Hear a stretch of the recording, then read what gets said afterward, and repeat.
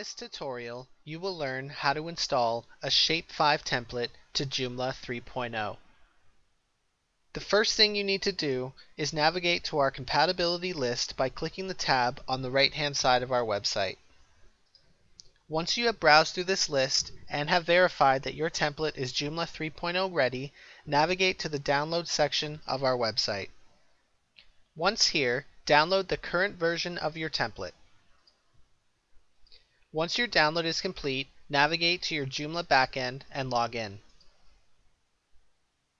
Once logged in, navigate to Extensions, Extension Manager, and select Browse. Select the template that you downloaded earlier, double-click, and select Upload and Install. Once your download has completed, you will get a message stating that your installation of the template was successful. Next, navigate to Extensions, Template Manager, and make the template your default template for your website. To verify the template was installed correctly, click in the top left corner of Joomla to preview your website. You will now see that the cleanout template has been applied to your website and is ready for use.